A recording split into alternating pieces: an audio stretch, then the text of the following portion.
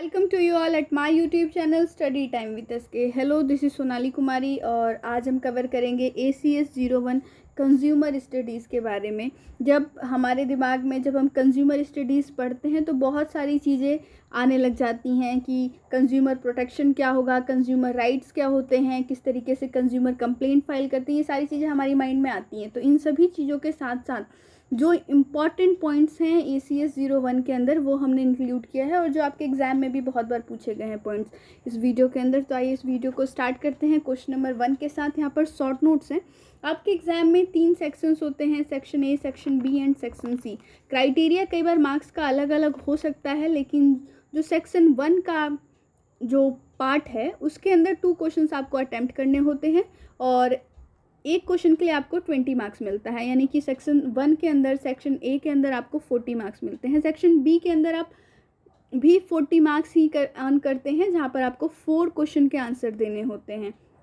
ठीक है, यानी कि 10 मार्क्स फॉर ईच क्वेश्चन। और सेक्शन C आता है जहाँ पर आपको शॉर्ट नोट्स लिखने होते हैं किसी भी 4 पॉइंट्स पे, और वो फॉर 5 मार्क्स ईच होता है। तो ये तो था कि क्वेश्चन पेपर किस तरीके का होता है।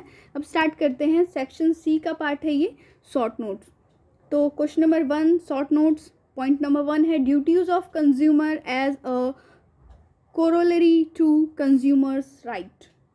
Sales of goods act 1930, the bureau of Indian standards act 1986, main features of perfect competition, important reasons for environmental deterioration, unfair trade practices, directive principles of state policy, Central Consumer Protection Council, changing trends in consumer movement, main role of government in consumer protection, role of consumer clubs in schools, green consumer, consumerism काफ़ी बार पूछा गया point से ये, consumer problems and dynamics, consumer in market economy, remedy for negligence against railway, और एक और point बनता है remedy for negligence against medical and rail banking also.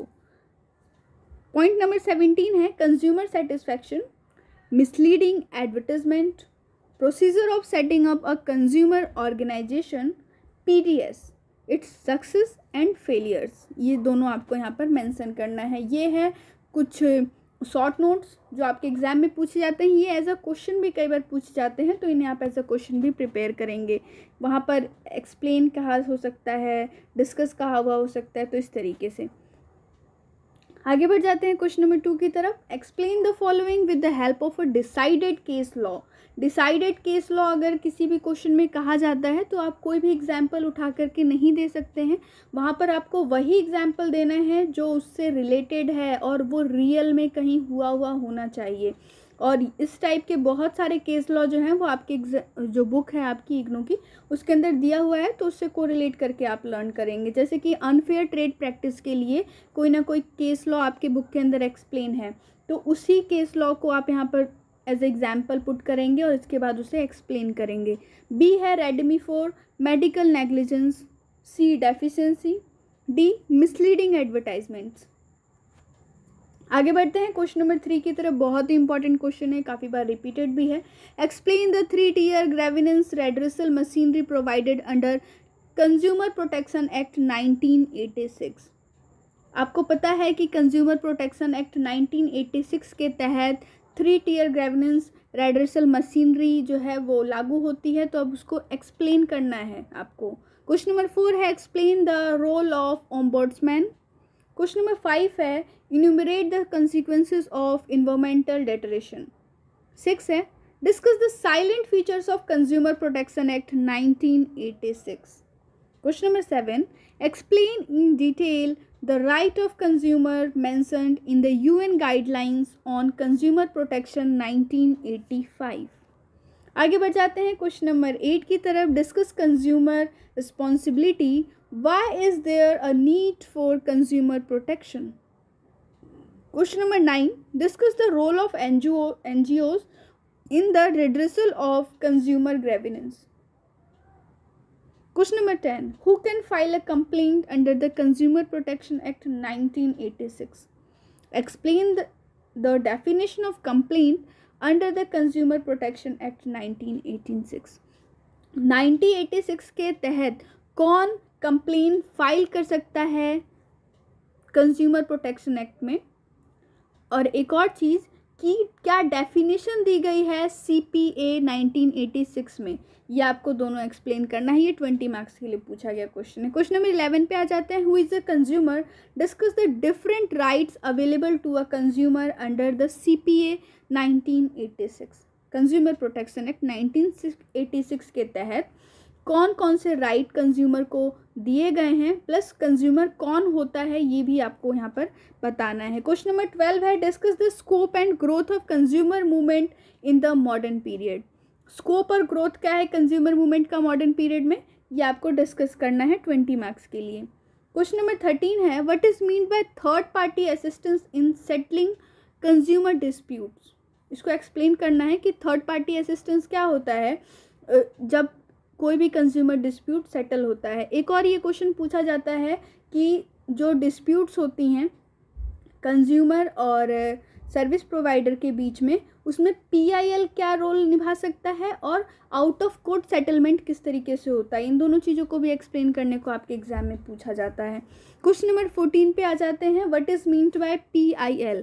PIL means होता है पब्लिक इंटरेस्ट लिटिगेशन। तो पब्लिक इंटरेस्ट लिटिगेशन क्या होता है ये सबसे पहले आपको यहाँ पर समझाना है। And then explain the different types of PIL, who can file a PIL, और PIL कौन फाइल कर सकता है। इसी में एक और क्वेश्चन बनता है कि explain advantages and disadvantages of public interest litigation. Advantage बताना है और डिसएडवांटेज बताना है। दरअसल ये दो क्वेश्चन है जिसे हमने एक ही जगह रखने की कोशिश की है और ये दोनों ही क्वेश्चन 20 मार्क्स में पूछे जाते हैं। अगर आप यहाँ पर एक न्यू क्वेश्चन मार्क बता दें तो कोई गलत नहीं होगा। यहाँ से ये एक अलग क्वेश्चन है, ठीक है। आगे बढ़ जाते हैं क्वेश्चन नंबर 15 की तरफ। Right a note on consumer international. Consumer international पे आपको एक नोट लिखना है। अब इसके बाद जो कंज्यूमर इंटरनेशनल पे क्वेश्चन बनता है वो बनता है structure and purpose of consumer international, origin of consumer international and function of consumer international. तो जो कंज्यूमर इंटरनेशनल है इससे 5 क्वेश्चंस बनते हैं जो हमने अभी आपको बता दिया यहाँ पर। क्वेश्चन नंबर 16 पे आ जाते हैं।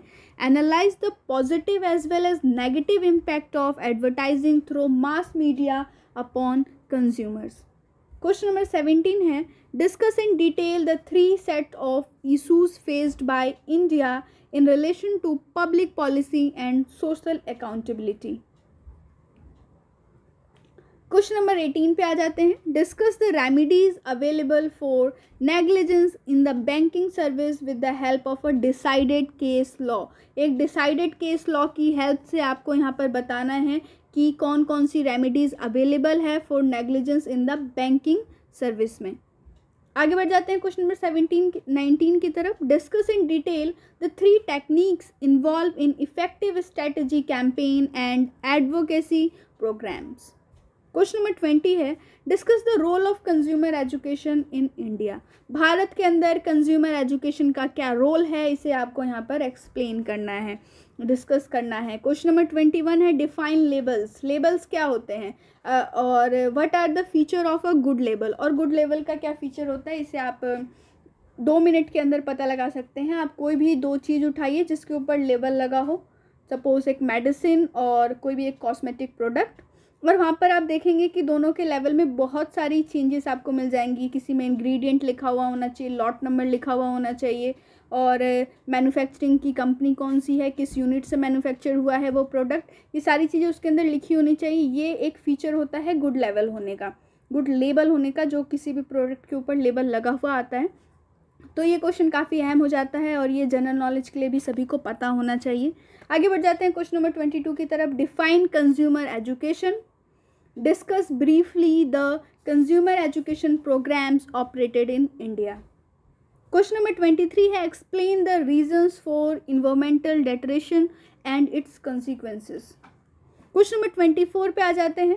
Describe the important provisions of consumer protection related legislation in India. Question number 25 है, highlight the silent features of Bureau of Indian standards act 1956। इसके आपको कुछ फीचर्स जो हैं उसे हाईलाइट करना है और 20 मार्क्स में पूछा गया क्वेश्चन है ये। आगे बढ़ जाते हैं क्वेश्चन नंबर 26 की तरफ। डिफ्रेंशिएट बिटवीन है यहाँ पर। Value for people and value for money, दोनों को आपको डिफ्रेंशिएट करना है। बी पॉइंट है CPA consumer protection act 1986 and PFA 1954, इन दोनों को आपको यहाँ पर डिफ्रेंशिएट करना है। कौन कौन से इनके फीचर्स हैं उसके बेसिस पे अभी आप इनको डिफ्रेंशिएट कर सकते हैं। क्वेश्चन नंबर सी है, point number C question number 26 के तहत, competitive market and monopoly markets में क्या डिफरेंस होता है। डी है consumer protection and consumer empowerment, दोनों किस तरीके से डिफरेंट है। ई है कंडीशन एंड वारंटी, वारंटीज भी होती हैं और कंडीशन भी होता है। कोई भी प्रोडक्ट आप खरीदने जाते हैं तो उन दोनों को आपको यहाँ पर डिफ्रेंशिएट करना है। क्वेश्चन नंबर 27 पे आ जाते हैं। Critically explain the role played by the industry and trade in consumer protection in India. आगे बढ़ जाते हैं क्वेश्चन नंबर 28 की तरफ। What is mean by consumer environment, discuss the various dimensions of consumer environment. Question number 29 है, how do you classify a consumer, आप किस तरीके से कंज्यूमर को क्लासीफाई करेंगे। And discuss the inter relationship between ecology, environment and the consumer. आगे बढ़ जाते हैं आज के वीडियो के लास्ट क्वेश्चन की तरफ। यह है discuss the salient features of price determination under perfectly competitive markets. तो ये तो था आज का वीडियो हमारा कंज्यूमर स्टडीज़ के ऊपर, ACS 01 के ऊपर। अगर आपको ये वीडियो अच्छा लगा हो तो वीडियो को लाइक करें, अपने फ्रेंड्स के साथ शेयर करें। साथ ही साथ अगर आपको किसी भी इग्नू के कोर्स में कोई प्रॉब्लम है तो आप हमें कमेंट करके पूछ सकते हैं, और अगर आपको किसी भी कोर्स पे कोई इंपॉर्टेंट वीडियो चाहिए तो आप हमें बता सकते हैं। अगर आप हमारे चैनल पर नए हैं तो चैनल को सब्सक्राइब कर लीजिए, हिट कीजिए बेल का आइकन, ताकि आपको हमारे चैनल के वीडियोज़ के रिगार्डिंग सारे नोटिफिकेशन ऑन टाइम मिलते रहें। तब तक के लिए स्टे ट्यून। जय हिंद, जय भारत।